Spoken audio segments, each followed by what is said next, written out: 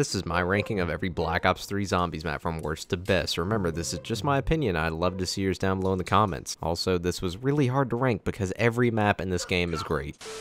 The least best map to me is unfortunately Zetsubo. I still love the map, probably more than most, but the EE wasn't the best, and the atmosphere makes it less enticing to play. And fifth, I've got Rev. This map was disappointing on launch due to its lack of originality, but the map is just so much fun across the board. And fourth, I've got the Giant. It was the one chill survival map in BO3, and it was perfect for grinding levels and camos. My third favorite map is GK. The setting is awesome, and the Easter egg is super engaging. It's actually challenging, and it's got enough for hardcore fans to enjoy without being too complex for casuals. My runner-up is Shadows. 3 years of hard work from Treyarch led by one man's vision produced what is arguably the most perfect map in all of Zombies. Only downside is it's far too complex for casuals, but somebody like me absolutely ate up everything this map had to offer. And my favorite BO3 map is Horizon. Ow.